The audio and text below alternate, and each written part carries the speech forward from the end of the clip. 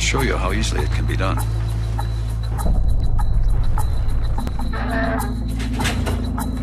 Our grandfather was a detective on one of the biggest unsolved murders in our generation. This was a child who was put to bed by her parents and never woke up. They just kept saying, no, no, ask God to raise her. Police found evidence from the beginning that in their minds pointed directly to the Ramseys.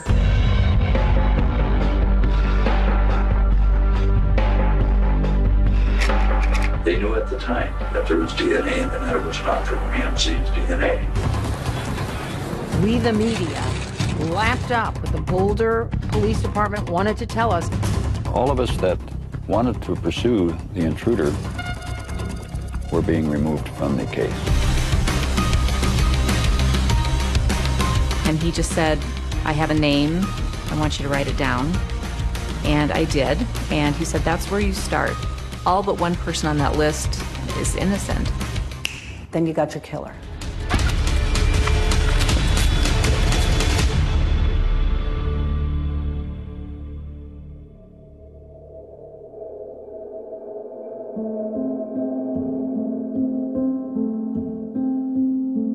JonBenét Ramsey, the little girl in Colorado, was murdered. Beauty queen JonBenét. JonBenét's murder has frightened residents of Boulder.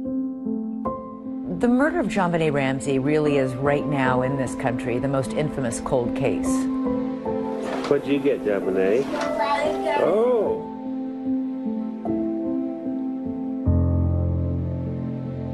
People want to know who killed JonBenét Ramsey. There is so much mystery surrounding JonBenét's murder, and it's lasted nearly a quarter of a century. The reason I think it continues to resonate is because we just don't know what happened. She was a spark plug in our family. That's how I looked at her. She kept things alive and going. She was a ball of fire. She was always very caring and spiritual. She could stand on her head. She could hula hoop. She could rollerblade. And she just recently learned how to climb a rock wall. She was a 6-year-old girl, somebody's daughter, somebody's sister, and she was taken from us in a very violent way. I think the fascination for this case endures because we still don't know who killed this little girl. We want to know what happened to JonBenét. We want justice for JonBenét. That's why the case endures. Until the day we die, we'll be looking for the person that murdered our daughter.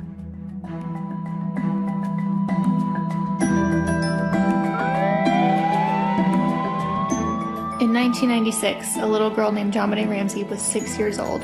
She was brutally assaulted and murdered on Christmas night in the basement of her home in Boulder, Colorado. Hey guys, welcome to our first ever podcast episode. Thanks for tuning in. My name is Jessa. And I'm Lexi. And we're sisters.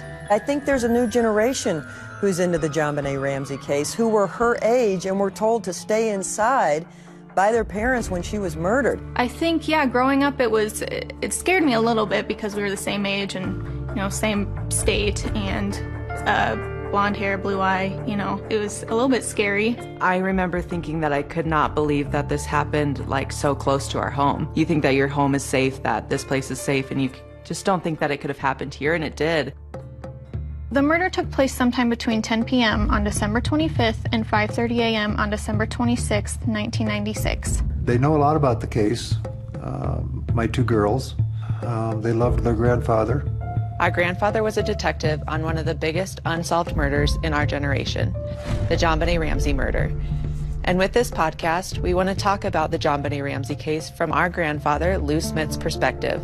Lou Smith was a really legendary detective from Colorado that was brought in early to investigate the homicide.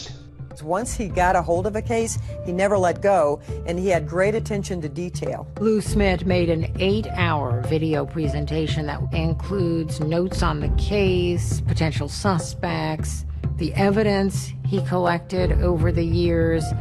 It's a virtual encyclopedia of the JonBenét Ramsey case. My name is Lou Smith. I'm a retired homicide detective from the Colorado Springs Police Department, and I have worked the Ramsey case now for approximately 10 years. What I'm going to do today is to just show a presentation that was made back in 1998. He had a history of closing cases. He had a 90% success rate. He advocated for the victim and stood in their shoes. So that's why we've chosen The Victim's Shoes as our podcast name. This really meant something to him, and he really felt he needed to find the killer of this little girl, and he needed to do that for JonBenét. And first and foremost, we wanted to continue our grandpa's legacy. That was one thing he asked for before he died. He wants the case to remain alive.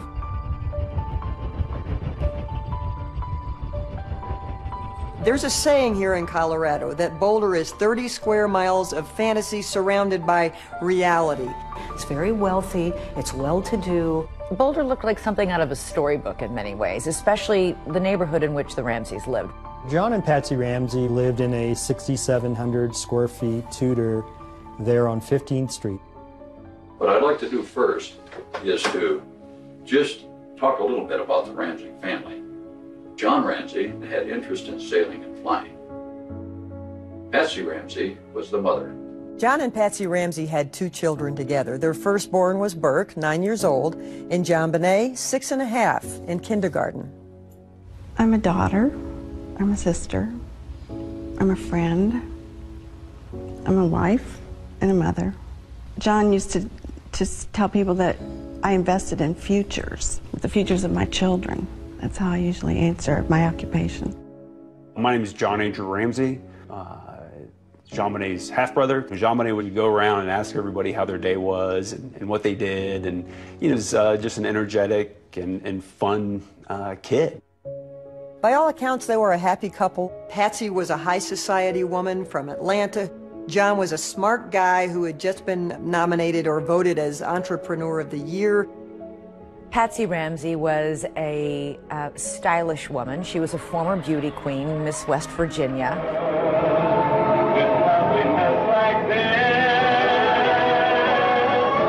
Oh, that is interesting because the case had gained so much attention because JonBenét was in pageants. By the time JonBenét was 4 years old, she was in the pageant system with big hair and lots of makeup.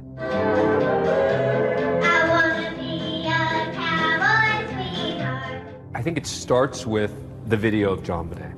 It starts with the fact that you have this beauty pageant video of a 6-year-old. That is where this starts, is people start saying, what's that about? How could that have played in?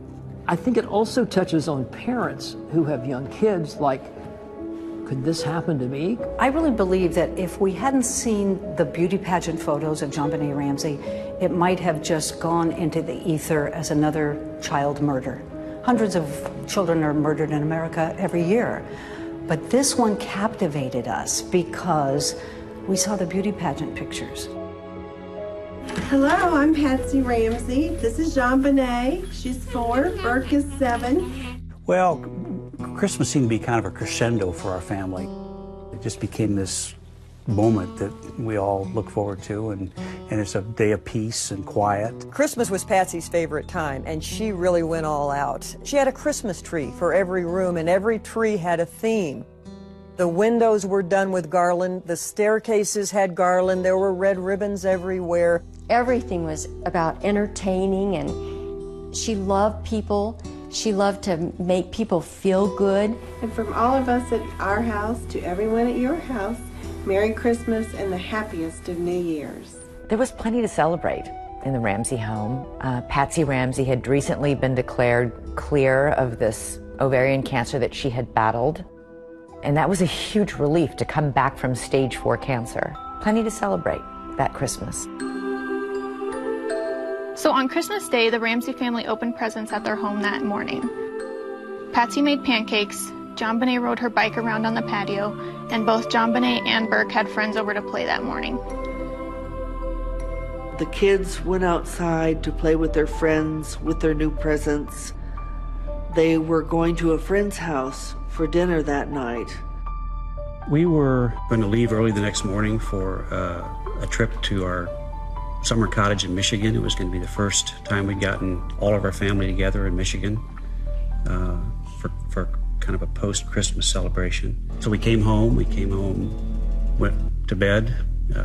JonBenét was asleep when we arrived home. We took her to bed, got Burke to bed, set the alarm, and went to sleep. The next morning, Patsy was up first. You get up, you're dressed. What happens? I went down our steps from our bedroom to the second floor. Then I started walking down the spiral staircase. And as I came to the bottom of the stairs, there were 3 pages neatly laid across one of the runs of the stairway. She picked up the note and she started to read it. I just remember when I read, "We have your daughter," it just, this overwhelming fear. And then? And then I just screamed for John, screamed. We have a kidnapping. Hurry, please. Explain to me what's going on. What's your name? Are you Patsy Ramsey? I'm the mother. Oh my God!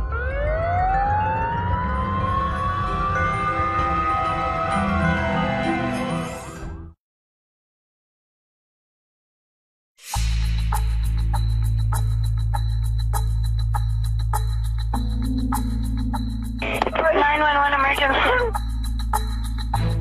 I was the call taker that night shift when the call came in. Police, what's going on? 515th Street. What's going on there, ma'am? We have a kidnapping. Hurry, please. Explain to me what's going on, okay? There's a note left and our daughter's gone. There's a ransom note here. It's a ransom note? Oh my God! Please. She's hysterical. And she says there's a kidnapping. Please. I'm sending an officer over, okay? Please. Do you know how long she's been gone? No, I don't. Please, we just got out. Is she right here? Oh my God, please. The note said, if you do anything, if police come, if FBI come, your daughter will die. You called 911. Yes, I did. I had to do something. I had to take action. And I mean, all this happened in a matter of moments. Patsy calls 911 at 5:52 a.m. and the first officer arrives at 5:55. Wow, that's fast. I know, that's really fast. More friends start to arrive and more officers start to arrive. So at this point, lots of people are at the house. We called friends for help at that point. Your daughter is gone. Desperate. She's in the hands of a madman. My phone rang. Pam, they've got her. What do you mean they've got her? They've kidnapped JonBenét. She's gone. What was the atmosphere like as you sat and waited? Well, it was awful. First of all, we didn't know whether the kidnapper was going to call that day because the note said, "I will call you tomorrow. Get plenty of rest." I was deathly afraid that tomorrow was in fact the 27th. You lose all perception of time, of place. You've just been dealt a horrible, crushing blow. The police came in just before 6 o'clock in the morning on the 26th of December, thinking that we had a missing child. They go into this beautiful house with 18 or so rooms. And they did a cursory search of the residence, and they didn't find anything. The mistakes they made were outrageous, they were mystifying, they were mistake after mistake after mistake. The police did a terrible, terrible job securing that scene. And if you don't secure the scene, you don't get good evidence. People were streaming through that house. They were in the kitchen, they were in the living room. There were some friends of Patsy's that were helping her wipe up the kitchen. There could have been fingerprints there. You had friends that were Windexing the sink and washing dishes. And people were making toast in the kitchen. And yes, a kidnapping is a crime scene, but we were so focused on getting JonBenét back. That was the task. What we have learned is that everyone should have been sequestered into an area so that people weren't roaming around the house.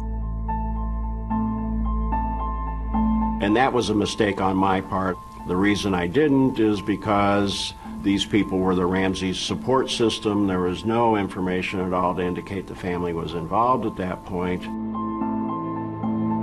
It was a crime scene. and it was getting contaminated. The note was being passed around and reviewed by all of their friends. Of all of the evidence left behind, that ransom note is the most baffling.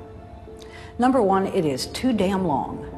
A ransom note is not that long. A ransom note says, I have your child, I want $1 million, I'll call you later. This is the infamous ransom note. It begins, Mr. Ramsey, listen carefully. It was 3 pages long, and some people believe that a kidnapper that was truly kidnapping somebody would have written a very direct and to-the-point ransom note. 3 pages? What was that about? That ransom note was the War and Peace of ransom notes. Who would write a 3-page rambling ransom note other than someone trying to cover their tracks who was in the house?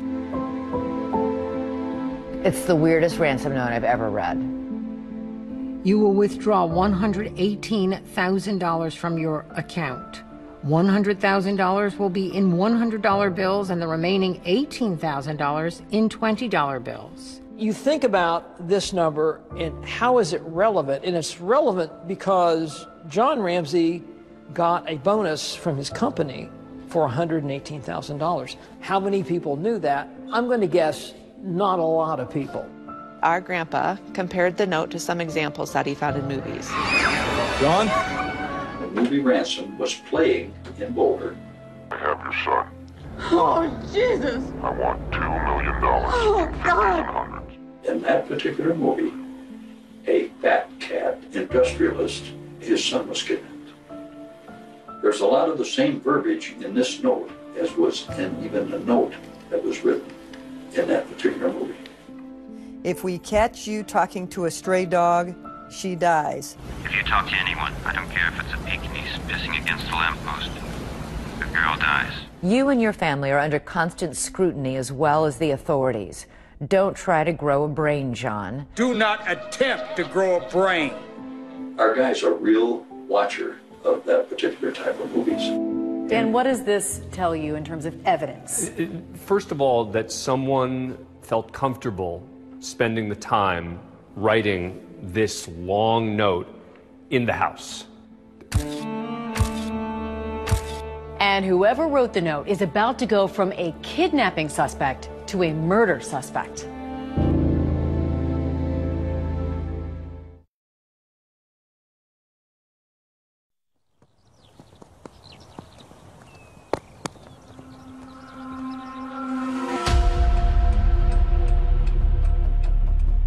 The ransom note had indicated there would be a call between 8 and 10 a.m.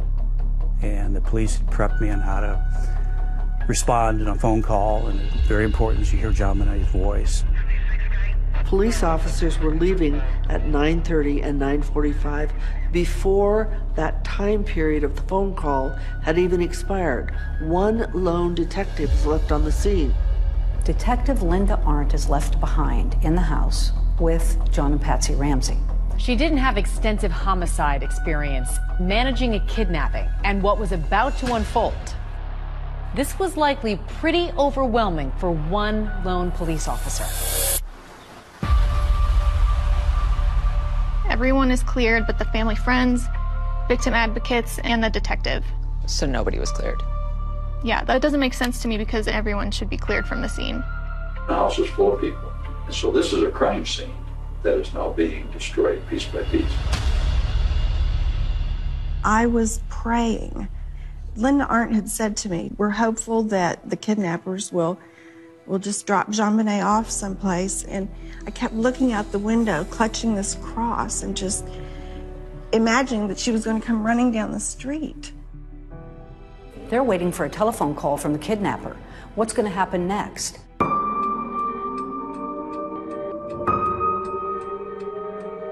10 o'clock comes and goes, and there's no acknowledgement that the deadline imposed by the author of the ransom note is come and gone. Nobody seemed to mark it or freak out about it. She noticed John Ramsey checking his mail in the kitchen and thought that was odd. Linda Arndt tells the restless John Why don't you look around the house, see if anything is missing or looks strange. Check the house, top to bottom. Look for anything that might belong to JonBenét that is in place where it shouldn't be. John took a friend with him. They went to the basement, and John opened the door.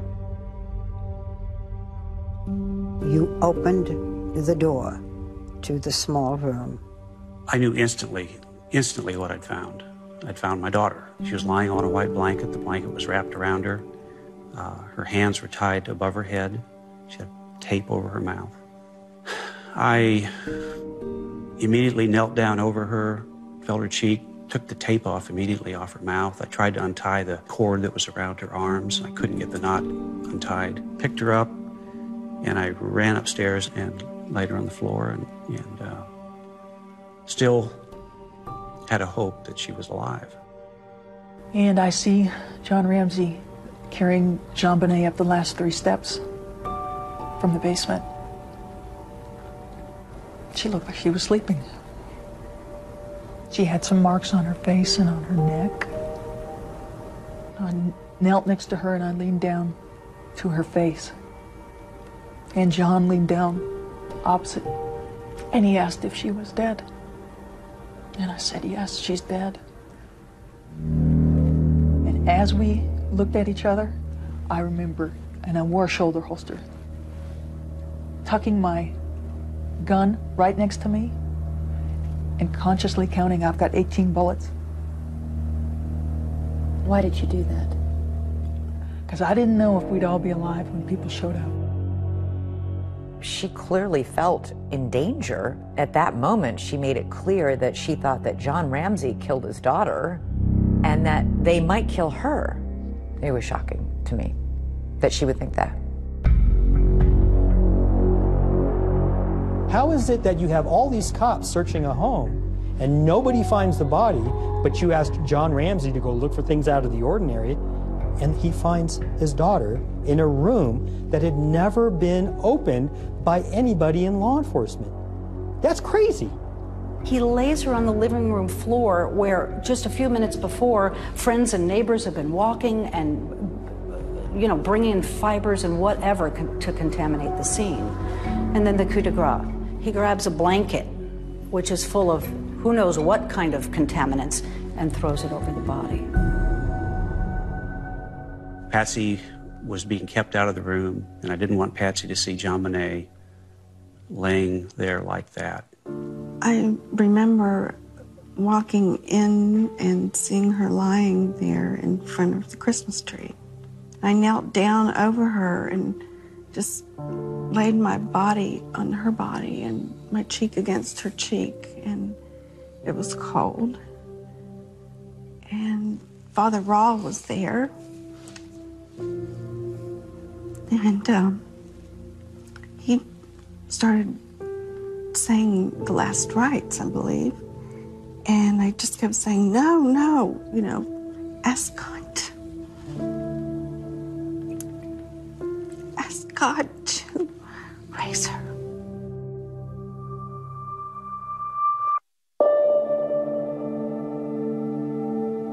So the kidnapping of JonBenét has turned into the murder of JonBenét. JonBenét Ramsey was murdered in a horrific way. Many injuries to this little girl's body. We have the x-ray of her skull, which shows a fracture, a massive one. Right.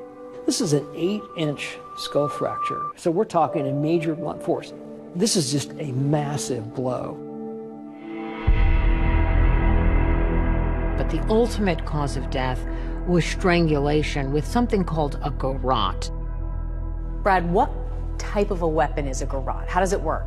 It's a device of string, and it's wrapped around what ends up being a piece of a paintbrush. And what happens is, as JonBenét is losing consciousness, she's leaning forward. And so this gets tighter and tighter, and you can see how it cuts into my hand. You can see exactly why it cut into her neck. And that ultimately, according to the ME, is what killed her. It seems to me that she had been attempting to remove the ligature from around her neck And that tells me she was alive when she was garroted. There were signs that JonBenét had also been sexually abused. The broken pieces of the paintbrush that were used for the garrote were also used to sexually assault her.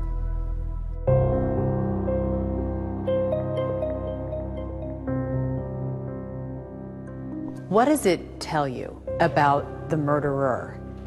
Just how vicious and awful this death was for her? A person that would do this to a 6-year-old in this fashion clearly is into sort of sadistic behavior, that they like torture to a certain extent. This is clearly somebody who was really into this. And was here with the intent to kill. There was no evidence of a break-in. There was no jimmying on the front door. There were 4 people in that house, and 1 died overnight. From the very beginning, they suspected the parents. Within minutes of JonBenét's body being found, this was who they were going to go after, and that's what they did. The police are thinking, we got to talk to those parents, and we got to talk to them right now before they start getting their story straight together.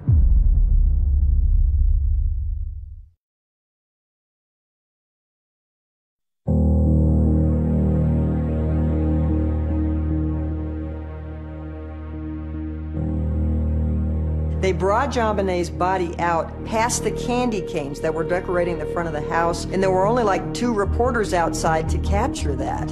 And then the storm happened. JonBenét Ramsey, the little girl in Colorado, was murdered. Beauty queen JonBenét. JonBenét's murder has frightened residents of Boulder. News outlets from around the world had descended upon Boulder and were just hiding in trees and bushes and digging through our trash, following me around town. I mean, it was war.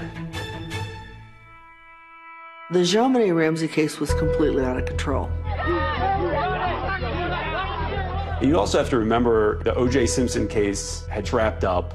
The 24-hour news cycle, their content had dried up.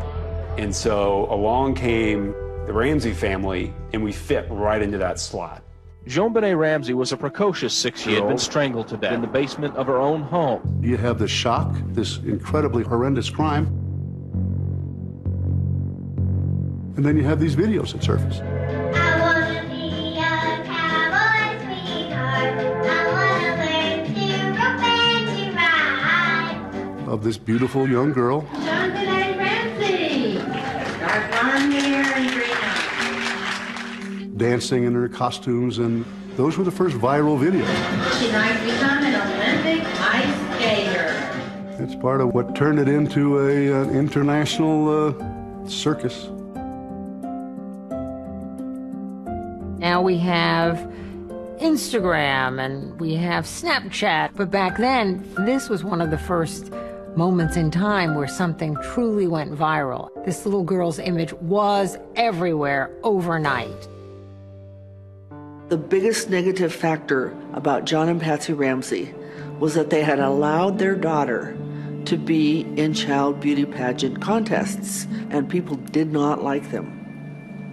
As our grandpa stated, this was a brutal, premeditated murder, not just a little doink on the head covered up by perverted staging. It seems unimaginable to most parents out there that any parent could do something this brutal, this heinous to their own child, and yet police found evidence from the beginning that in their minds pointed directly to the Ramseys. Particularly, Amy, when you start with children of this age, when they die, tend to die at the hands of their parents. So the focus is naturally going to be on the parents to begin with. Now, in the house, the ransom note is written on a pad that belongs to Patsy. So this is the notepad. This location right here is where the note was physically found by Patsy. The pen that was used was in the house. So this is the garrote that was used in the murder of JonBenet, and it's a special significance because of what it was made from. Yes, it basically is an artist's paintbrush that's broken, and what's important is that it actually came from Patsy's art supply. And there were even fibers on the backside of the duct tape that had been on JonBenet's mouth from Patsy's clothing. And that was very, very important. But there are problems because Patsy lived in that house. Would those fibers have been there anyway? The police started thinking, well, maybe this is just a cover-up, that the Ramseys harmed their child some way, then panicked and tried to create basically a kidnapping scenario. Patsy and John should have been taken to the police station immediately for separate interviews, for examination of their body for defensive wounds, for collection of their clothing. That never happened. At this point, they haven't interviewed the mother or father. Not surprisingly, they're still very grief-stricken. They have not been in any kind of condition to be interviewed. A couple of days after he finds his daughter's body in the basement, police speak with John Ramsey, but this is not a formal interrogation. My father, myself, we all marched into that police station, gave blood, we gave hair, we gave fingerprints. The thing that really stuck with me is two detectives hand me their business cards, and one says narcotics officer and the other says auto theft. And I bury my head into my hands because I knew at that point we were in a bad spot. Boulder police didn't have the resources to solve a complex homicide. John interviewed with Boulder police. Patsy's doctor said she was too medicated and unable to get out of bed. The police were faced with lawyers and wealthy friends, people in the community who told the police, please give them room, they're grieving, what's the matter with you? Though the police had spoken to the Ramseys, what they really wanted to do was formally interrogate them. The police are thinking, we got to talk to those parents, and we got to talk to them right now before they start getting their story straight together. Your lawyers advised you then not to submit to police questions. Why not, people say? Wouldn't you have wanted to tell them everything? Well, I don't recall that our lawyers told us that at the time. We said, you know, yeah, we want to keep working with you, but can't you come here? We can't go out. Patsy was in bed. Patsy was barely able to move. We were perfectly willing and anxious to work with the police to find the killer. We had a higher priority at that point, and that was to bury our daughter. The family is flying the body back to Atlanta for burial. On New Year's Eve, JonBenét was laid to rest just outside of Atlanta, Georgia. This service is in loving memory of JonBenét Patricia Ramsey. We flew back to Atlanta to bury JonBenét, Atlanta being our home. Atlanta being where my oldest sister Beth is buried. We give thanks today for JonBenét, for the love that she had for her parents. I want to go back to the funeral. Whatever we do, we're gonna go through it together. We may not get far, but sure as the star, wherever we are, it's together. Wherever we are, it's together. We sang that. She and I sang that together. We'd sing it driving in the car, and we just knew that we would always be together in everything. I wanted my children to know that I was with them through thick and thin, regardless of what happened in life. You know, unconditional love. Oh, look at that. You can go places now. Every murder case that I've ever done, the parents are so grief-stricken, but they sometimes make a nuisance out of themselves at the police department. The Ramseys, literally the day after JonBenét's funeral, sit down for a television interview. The next thing the police knew, they were on CNN.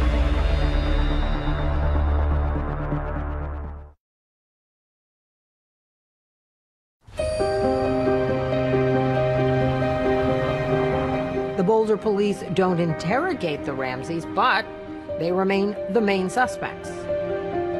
Many people found the Ramseys' behavior peculiar, suspicious, weird, off balance, and from that thought, they must be guilty. When you realized that you two were the prime suspects, what did you think? What did you feel? What did you say? Well, we were outraged. We were shocked. How could they think that? We were a normal family. I just didn't believe it. You just can't believe it. I mean, you were suffering from having lost our child. And then for someone to accuse you, it's just, you can't believe that would happen. A lot of people said, you know, if that were me, I'd be on the steps of the police department finding the murderer of my daughter. Then they go on CNN and say they didn't do it. If anyone knows anything, please, please help us. We've sensed from our friends that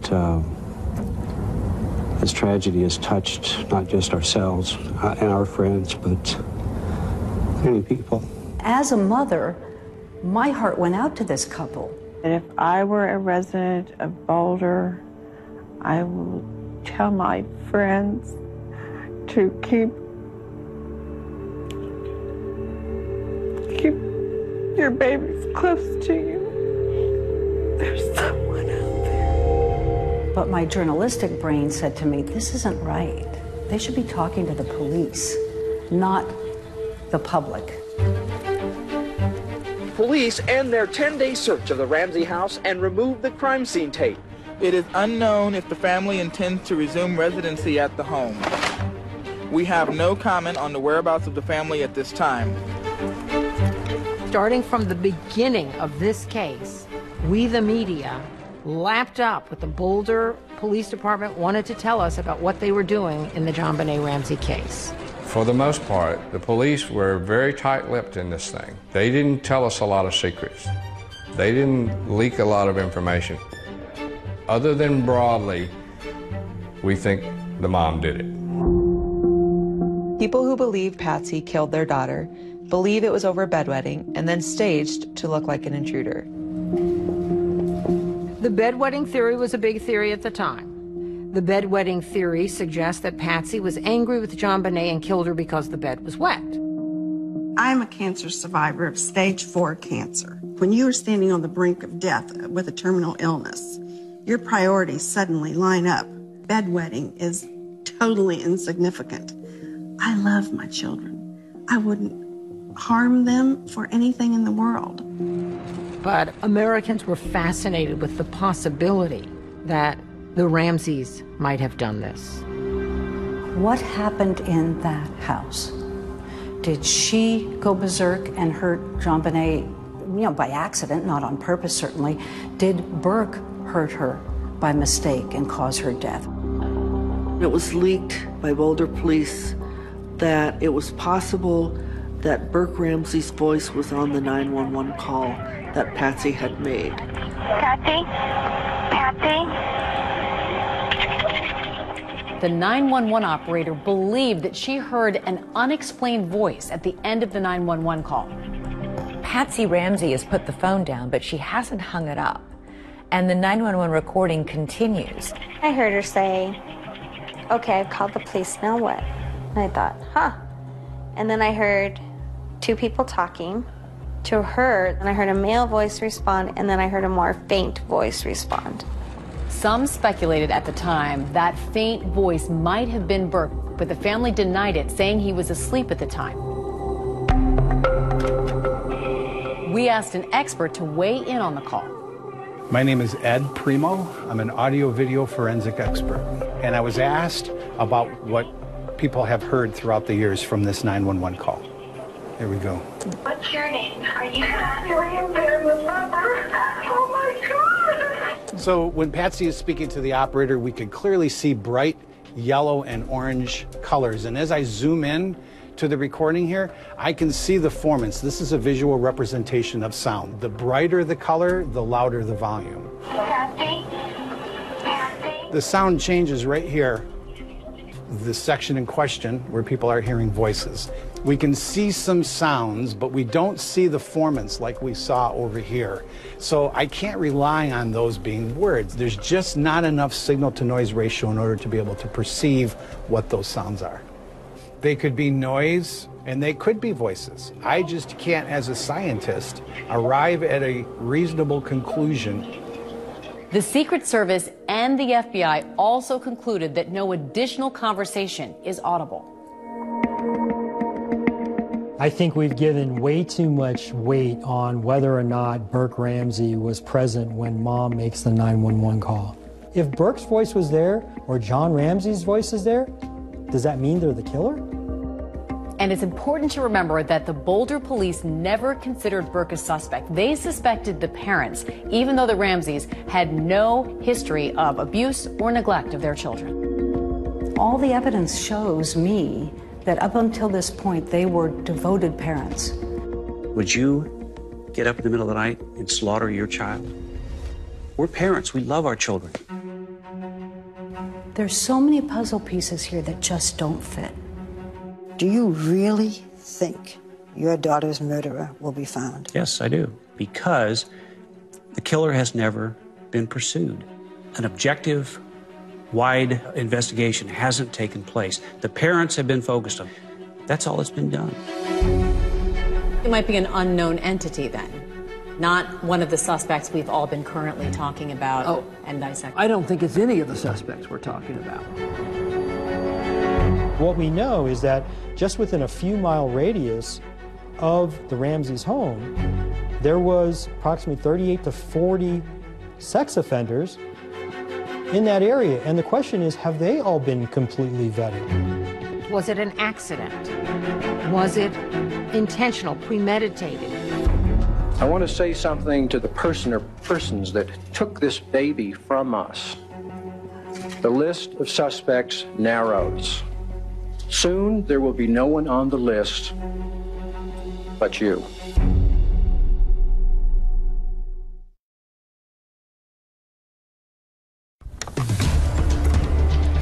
Our killer is JonBenét. How many victims has he had in the past? And how many victims is he going to have in the future?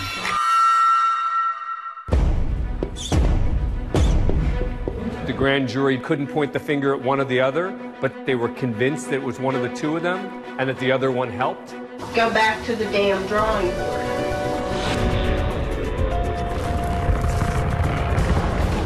There was a person seen going across the lawn of the Ramsey house. Lou dedicated a big part of his life to finding JonBenét's murderer. Detective Lou Smith was like, whoa.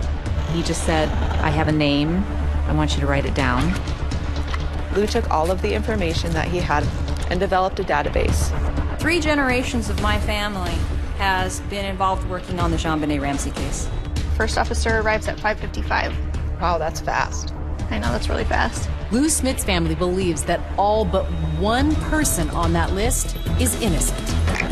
We're in better position today than we've ever been to solve the JonBenét Ramsey case.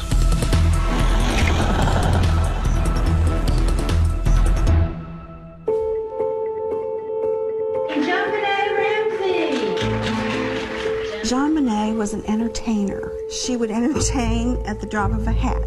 She loved to sing and dance and perform. It was a natural for her. I competed with JonBenét. She had all these wonderful costumes and outfits, and she had this presence. Third runner-up, JonBenét Ramsey. It wasn't really a competition to her. It was more of like, this is fun, like let's go on stage and do that. My name is JonBenét Ramsey, and I'm 5.5. What is your favorite animal at the zoo? The monkeys, because they laugh and stuff and hang around. Today, that little girl would be 30 years old. I was her age. She would be my age now. She would be pursuing her own career. She never got to grow up. She is frozen in time now.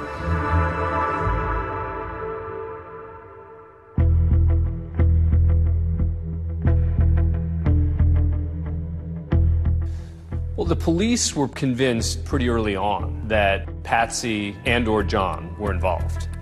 And you had a district attorney's office that was saying, not so fast. And that created enormous tension between the two. Did you hear anything yesterday?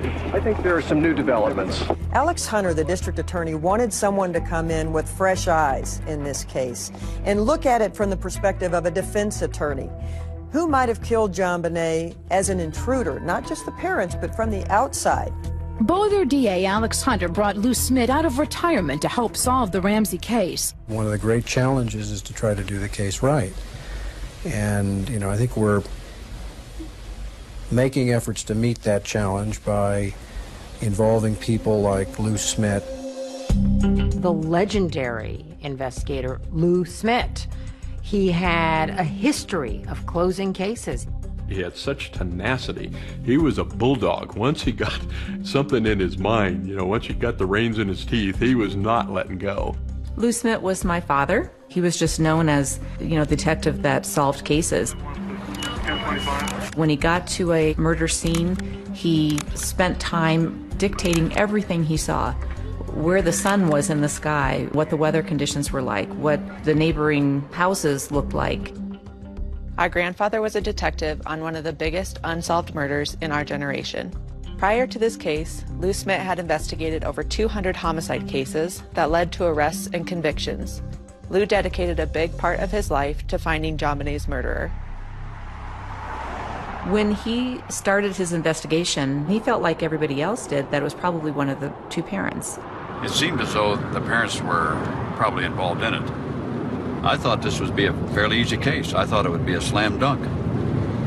And I even remember talking to my daughter. I kind of joked with her, saying that, if somebody did get in the house, it must have been Santa Claus coming down the chimney. It was within a couple of days after my dad started on the investigation, when he had a chance to review pictures, the evidence, that he was already saying, I think that they need to look the other way. He was already noting in his journal that he felt that they needed to look at an intruder. Lou came up with the intruder theory. You can't think about that theory without associating it with Lou Smit. The first thing that stood out to him was an open window in the basement.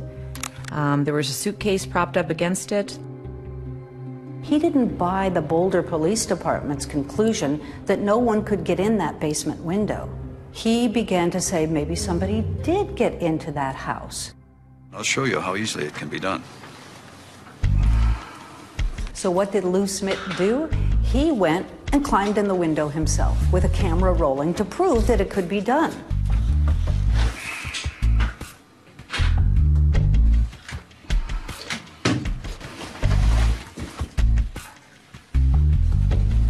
It really wasn't that difficult coming in that window. But some say that the idea of somebody going in the window is complicated by something else that's spotted in the images of the crime scene. When you go to a photograph of the actual window, there are cobwebs in the window, which could support that no one did go through this window. The big question is, could you have gotten through this window, this small window, without disturbing this cobweb? I think the answer to that is maybe. But the other important point is, how soon was this picture taken after JonBenét was killed? Because spiders can replicate webs very fast. Also found in the basement by JonBenét's body, a shoe print, high-tech brand that did not match any shoes in the Ramseys' house. And then there's the high-tech footprint as well. Then there's the high-tech footprint found next to JonBenét that I think the investigators believe, and maybe rightly so, that that's the bad guy's footprint. Some argue the footprint could have been inadvertently left by police officers there at the scene. But another factor in Lou Smit's investigation, two strange marks on JonBenét's face and back. The marks themselves, both on the back and on the face, were the same distance apart. Suddenly a little light went on, and it was just like, wait a minute, it was a stun gun. Smit looked at other murders where a stun gun was known to have been used. He examined images of a crime victim who had a known stun gun injury. And the marks are very similar to the face of JonBenét. He also looked into an experiment performed using stun guns on pigs. These marks were also the same as the marks found on JonBenét. When we did the pigs, we get perfect marks, just almost like on the back of JonBenét. This brings back our grandpa's whole motto that things are usually what they seem. Don't make it complicated. There's no reason at all for the Ramseys to use a stun gun. And the Ramseys don't have a stun gun. If it's not a stun gun, what is it? That's the question I always ask. You tell me what it is. So everybody sort of poo-pooed and ridiculed the intruder theory. until Lou Smith started to stand up and point out things that everybody else, from the Boulder PD to the general public at large, had overlooked or dismissed. He said, wait a second, we need to look at this again. It actually is possible. It actually is plausible. And in his view of it, it's actually the most likely thing that happened. The police and the district attorney are at odds. The DA is looking at the intruder theory, the police focused on the parents, but both want to get the Ramseys to come in for a formal videotaped interrogation. Go back to the damn drawing board. I didn't do it. Lou Smith thought that the Ramseys were being targeted unfairly. Thought there was something drastically wrong. I had seen evidence of an intruder.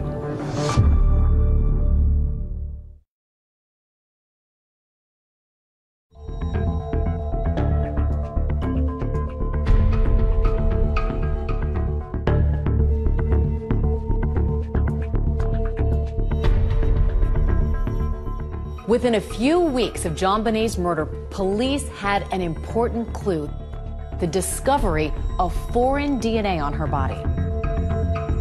Crime scene detectives discovered DNA underneath JonBenét's fingernails and in her underwear that did not match anybody in the Ramsey family. That was not something that was made public for quite a long time. They knew at the time that there was DNA in her panties, that it was mixed foreign DNA, and that it was not from Ramsey's DNA, not Patsy's, not John's, and not Burke's. Detective Lou Smith was like, whoa, while you're pouring water all over the intruder theory, you're not revealing that you have found unidentified DNA and it doesn't match anybody in the Ramsey family. Lou is just incensed that the focus is still being, well, it could be Patsy, maybe we need to get her to confess. The Ramseys had been interrogated by police 4 months after JonBenét's death. But now authorities want the Ramseys to come in again for a formal videotaped interrogation. There were months and months of negotiations. Things about whether they could be videotaped. What are the questions going to be? Should the Boulder police be a part of it? Because the Ramseys said, we don't trust the police. We don't want them there. Ultimately, the interrogation took place at a different police department. And at the end, the Boulder police had to watch it from another building.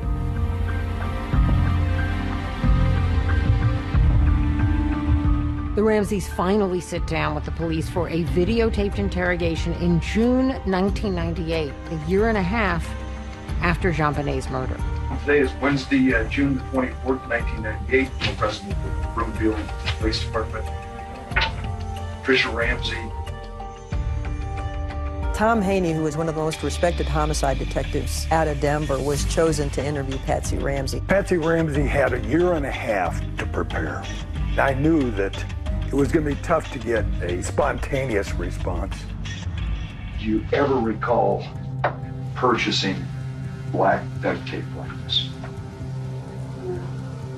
It seems like there can't be a house in the world that doesn't have duct tape because it repairs everything. Well, I never liked it because it's so gooey.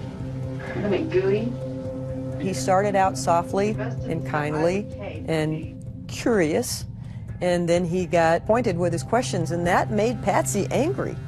If I told you right now that we have, in the process of being examined, trace evidence that appears to link you to the death of JonBenet, what would you tell me?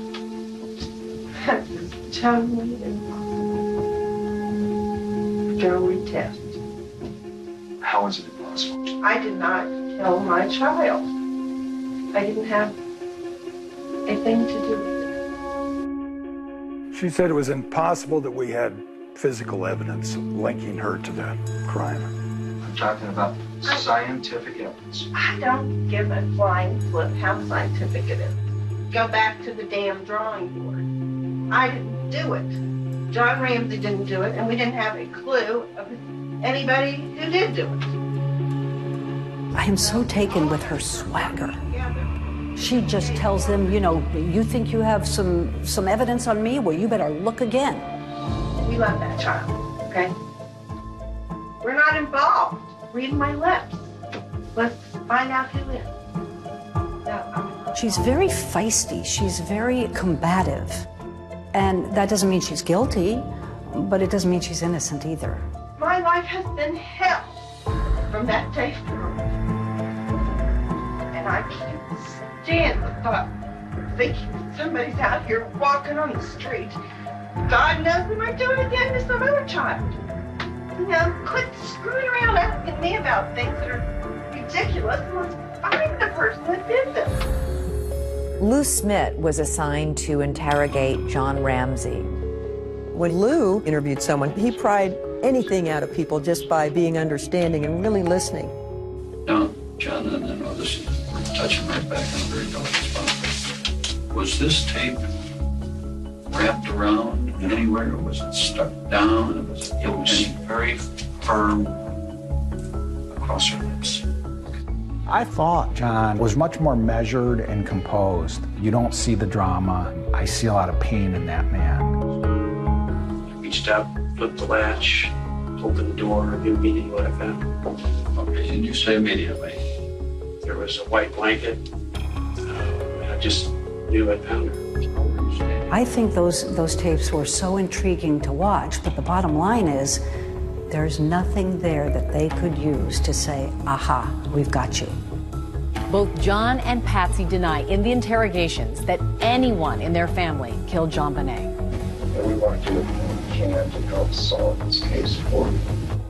My dad's conclusions after that interview were just firmed up his belief that the Ramseys had nothing to do with this murder. I'm not saying parents don't kill their kid. Parents do kill their children. So, what they're trying to say, Patsy, is their actions before, during, and after are all consistent with innocent people. You didn't do it. My dad started getting frustrated as time went on because he felt that the case against the Ramseys was being slanted where no other evidence was coming in. I thought there was something drastically wrong and that there was a gross injustice in this case. I had seen evidence of an intruder in the house that night. Lou Smith thought that the Ramseys were being targeted unfairly, and he didn't believe the police were listening to him. Smith so strongly disagrees with the prosecutor's focus on the Ramseys that he is resigning from the case, saying, "The case tells me John and Patsy Ramsey did not kill their daughter." He wrote a letter to Alex Hunter telling them that he couldn't be a part of the persecution of these people, is how he termed it. He wrote, "I intend to stand with this family and somehow help them through this and find the killer of their daughter." My dad may have resigned from the district attorney's office, but he never stopped work on the case. He walked in JonBenét's shoes, and he owed it to her, he felt, to continue his investigation. One thing Lou Smith fought to do was tell a grand jury his side of the story, the intruder theory.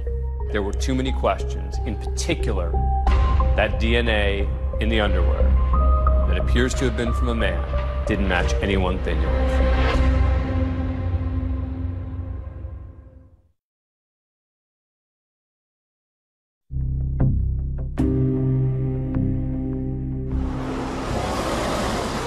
Grand jurors arrived at the Boulder County Justice Center this morning and were escorted into the courthouse by sheriff's deputies. I think Alex Hunter got shamed into calling a grand jury. I mean, he didn't do it until September 1998, almost 2 years later. And I think the media pressure and the pressure from the police department forced him to do it. Good morning, counsel. And remember, this is after O.J. Simpson, where most people think the evidence of Simpson's guilt was insurmountable. We, the jury, in the above entitled action, find the defendant, Orenthal James Simpson, not guilty of the crime of murder. And yet, he walked. Alex remembered that. He told me one time, "I don't want to spend 2 years of my life and $5 million of the taxpayers' money and lose in court." Alex Hunter sent a grand jury for 13 months. Are you surprised by anything you've seen? No. Over 13 months, those people heard over 100 witnesses. My name is Jonathan Webb. I was a grand juror on the JonBenét Ramsey case. It bothers me that the murder of a little girl like this has gone on unsolved for essentially a quarter century. Members of the Boulder grand jury looked very much like detectives themselves as they finally toured the Ramsey house. From a crime scene perspective, it was very disturbing how she was found. She's on a concrete floor, a garrote around her neck, and she's 6 years old. That's pretty horrible. Webb told us that the grand jury spent most of their time focused on two main issues. First, who wrote that ransom note? We heard from 3 handwriting experts, and even though the handwriting experts couldn't definitively say that she wrote it, they all 3 came to the same conclusion that it could have been Patsy Ramsey. The Ramsey defense team had their own experts who said that the comparison between the writing on the ransom note and Patsy's handwriting was not conclusive. We asked an expert to weigh in on the case. My name is Jennifer Nasso. I am a forensic document examiner. Handwriting is a great piece of evidence to have because you can identify the writer of a piece of writing. Throughout the ransom note, there's potential that the author attempted to disguise their writing. It doesn't look smooth and fluid. It's very, very shaky. So it looks like someone was purposely trying to shake their hand to alter the way that the writing looks. This is an example from the ransom note, where you see that kind of typewritten formation of the letter A. This is also from the ransom note, where you see that regular printed A. There are similarities between the ransom note and Patsy Ramsey's writing. However, the similarities that are seen are very general in nature. They're characteristics that many people execute within their writing. So here is another example. This formation seen in the ransom note is 2 strokes, where there's the stroke downward, the pen is lifted up, and then the bowl is created. Right here, again, from the ransom note, where it starts the formation of the bowl and terminates upward. So down here are examples of Patsy Ramsey's known writing. And you do see some of those formations again. That is significant that we see each of the formations represented, but keep in mind this is one letter from the whole ransom note. Is it possible that Patsy Ramsey wrote the ransom note? Yes. Is it possible someone else wrote the ransom note? Yes. And the grand jury believed that she wrote it. The second focus for this grand jury, according to Jonathan Webb, was the viability of the intruder theory. Smith actually presented his intruder theory to the grand jury. This is the very first photo taken of the training room basement window. The window is wide open. Now, if I was a detective, I'd have said, wow, this is entry. But the grand jury wasn't buying the intruder theory because of those cobwebs in the window. The intruder theory didn't make sense to the grand jury.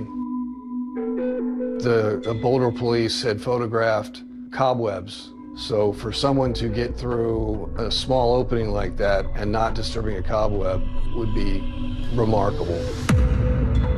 A grand jury does not decide guilt or innocence the way a regular jury does. The grand jury is only there to decide whether or not there is probable cause to charge the suspects with a crime. We were troubled by, to what level of confidence do we need to have to vote to indict? And it's the preponderance of the evidence, which means greater than 50%. And soon after that, we voted to indict. Both Patsy and John are accused of permitting a child to be unreasonably placed in a situation which posed a threat of injury to the child's life or health, which resulted in the death of JonBenét Ramsey. And then in the other one, did unlawfully, knowingly, and feloniously render assistance to a person with intent to hinder the apprehension of the person. These two things together make it clear that the grand jury couldn't point the finger at one or the other, but that they were convinced that it was one of the two of them and that the other one helped. This is 7 News at 5. There is high anticipation in Boulder right now for a Ramsey decision, and we are about to hear an announcement from Boulder DA Alex Hunter. I and my prosecution task force believe we do not have sufficient evidence to warrant the filing of charges against anyone who has been investigated at this time. I was shocked. It's extremely unusual for a grand jury to vote to charge and the DA not charge. And you think it was the right decision? I think it was the right decision. I think no matter what you think about the case, I think that they would never have gotten the conviction. Thank you very much. There were too many questions, in particular, that DNA in the underwear that appears to have been from a man didn't match anyone they knew of. We've done all this work to try and vet the Ramseys. What work have we done to truly vet other potential suspects in this case? That's why Lou Smith continued investigating even after he resigned from the case. Lou Smith calls me cold, and I said to him, I've been praying for somebody to call and want to listen. Well, I believe a friend of mine killed her.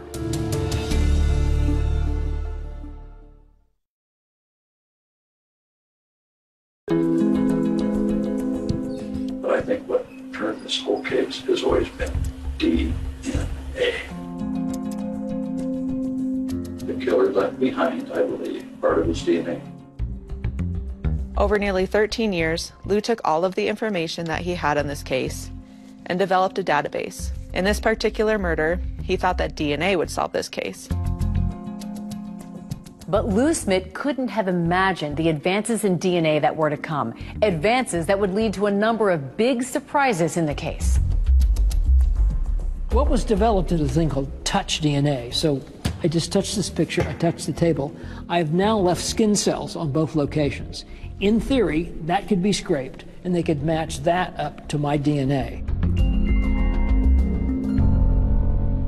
In 2008, the then district attorney for Boulder, Mary Lacey, decided to do a new round of DNA testing on JonBenét's pajama leggings. More than a decade later, the items were retested and they found something new.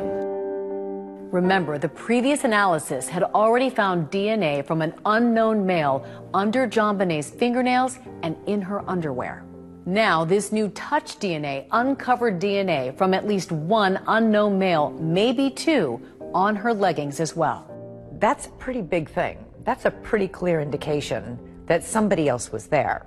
You've got DNA now in 3 places on JonBenét's body that doesn't match anybody in the Ramsey family, anybody, and nobody knows whose it is. And so I think that's what drove the district attorney to make a comment that she's basically not going to look at the family any longer.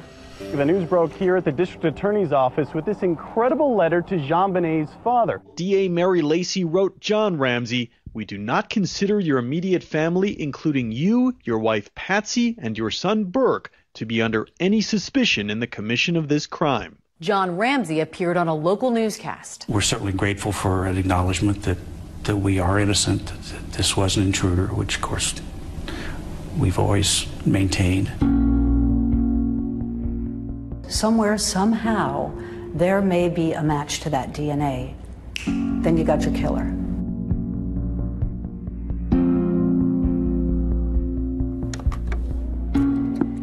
Our killer, JonBenet, how many victims has he had in the past? And how many victims is he going to have in the future? And so this killer could still be murdering even today.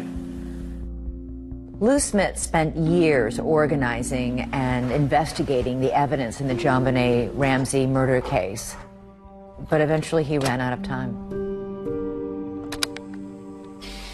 When he got sick with cancer, he knew that his time was limited.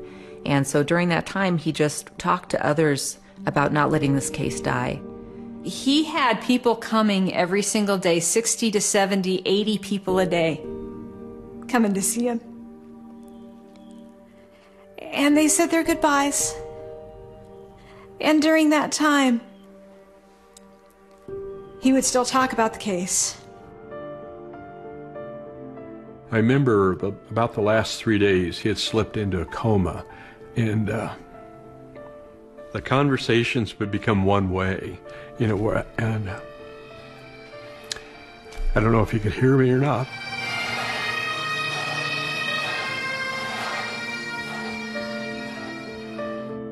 very much an honor to be here to celebrate Lou Smith's life and to share my thoughts with you. I'm John Ramsey. I had the opportunity to visit Lou a week before he died. Remarkably, during that time together, Lou talked a lot about the case. He hadn't given up. He never gave up. When Lou Smith died, he passed the torch of the JonBenét Ramsey investigation onto his daughter, Cindy Mara, and she took it. And he just said, I have a name. I want you to write it down. And I did. And he said, that's where you start. You know, we'd be glad to pay that. We don't have that electronic report, so we would need Boulder to send it. After my dad died, you know, a couple of us, our family, and then some of his old homicide partners, we just formed a team. You want to go down to number 2, because that is an in-state one. Yep. What we all share in common is that commitment to fulfill Lou's dying wish, that this case doesn't die with him. And I think it's that devotion, that respect, that love for Lou is what keeps our team moving forward. There were a whole host of other possible suspects. This is Bill McReynolds, the local Santa in town. There's no way in the world that I could be involved in the death of this little girl. I adored her. What a perfect suspect. Santa Claus. Wouldn't that have just tied it all up in a nice little bow?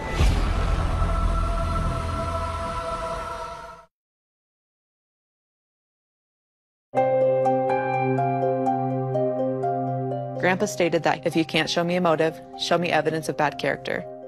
If you can't show me evidence of bad character, show me evidence. He had condensed everything he knew about every person of interest into a spreadsheet. The team that his family created is confident that the killer's name is on that spreadsheet. So what do we know about the person suspected of killing JonBenét Ramsey? The DA says the genetic profile from the DNA belongs to a male. There were a whole host of other possible suspects, ranging from known criminals to friends of the Ramseys. Brad, investigators looked beyond the Ramsey family. In fact, there was some speculation into potential involvement by 2 local men, correct? Correct. Here you have Gary Oliva. He was a homeless man who hung out at a church just a block and a half from the Ramseys' home. And he confessed that he killed JonBenét Ramsey. In fact, he called a friend right after she was killed, crying, sobbing, saying he'd just killed a little girl. They took a look at him, but eventually eliminated him because there is absolutely no connection between he and the Ramseys, and his DNA, they used that to eliminate him. This is Bill McReynolds, the local Santa in town. I was the Santa Claus for 3 years at their party, and I always liked the Ramsey party, so I called Patsy in particular and said it's time for our party. And apparently JonBenét had made a comment that he, Bill McReynolds, was coming to their house to see JonBenét. I think everybody thought that was a little weird. His DNA didn't match, and he's out of the picture. And then this is someone who actually gets brought up quite a bit. This is Michael Helgoff, and this was high on Lou Smith's list. Michael Helgoff was an interesting character. Lou Smith calls me cold, and I said to him, I've been praying for somebody to call and want to listen. Mike said he wanted to kill himself to get it over with, and that's one thing. And then he said that him and a partner were going to make $50,000 or $60,000 at Christmas. He wanted to crack a human skull. Michael Helgoff evidently committed suicide the day after the Boulder District Attorney threatened that, hey, we're going to find you. The list of suspects narrows. Soon there will be no one on the list but you. So he committed suicide after authorities said they were narrowing their list. Right. He had a stun gun and he had high-tech boots. Correct. Stun gun, a bit odd for people to have. High-tech boots, fairly common thing for people to have. But the real clincher would be DNA didn't match, and he has no connection to the Ramsey family. So he was ruled out. And he was ruled out. And then Brad, who could forget John Mark Carr? Of course. He made quite the headline. I love JonBenét. Died accidentally. No. Everyone probably around the world knows John Mark Carr. It's her death was an accident. So you were in the basement? Yes. Problem is, he wasn't in Boulder, Colorado when she died, and his DNA didn't match. And that was it. He was ruled out. What does it say about the state of this case and the possibility of ever solving it? Well, that's a big question. We went through the people of interest, the suspects, and came up with our top 20. Take a look at it and run it through their program. What our team has been doing is focusing on collecting DNA and testing DNA. Do you want to get in touch with them? Who wants to? I think we should make the effort. Do you want to just start like maybe in September? And since Lou has passed away, the team has been able to clear a number of people from that list. However, the work is pretty slow because of the time and expense involved in locating somebody on that sheet and obtaining their DNA and then testing it. We have asked suspects for their DNA, and in other cases we've, I guess, done it the old-fashioned way with surveillance and trickery. We've gotten together and followed people and gotten a discarded cup or some such thing. So the DNA is evolving constantly, so we're in better position today than we've ever been to solve the JonBenét Ramsey case. We are just trying to eliminate people from that list, and we just figure if we keep at it, hopefully we'll finally whittle it down to one person remaining on that list. Lou Smith's family believes that all but one person on that list is innocent.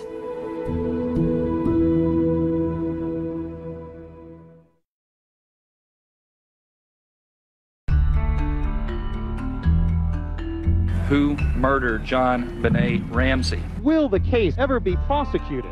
Is it still just as mysterious today as it was in 1996? Absolutely. I think it's even more mysterious now to some degree because people have moved away from John and Patsy Ramsey as possible suspects.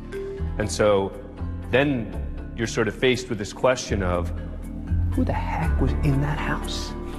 How'd they get in? Why'd they target her?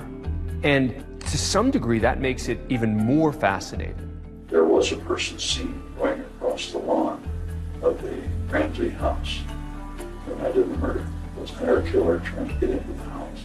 In September, we met with the Boulder DA's office and PD. And what we presented was a confidential list of our top 20 people of interest and the list of the 8 people of interest that our team had eliminated through DNA analysis.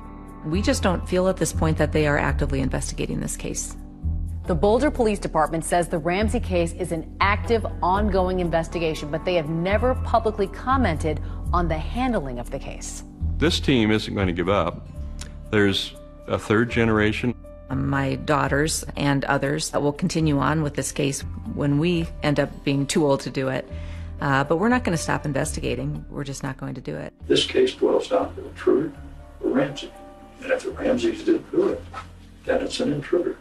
And if it's an intruder, the intruder is still out there.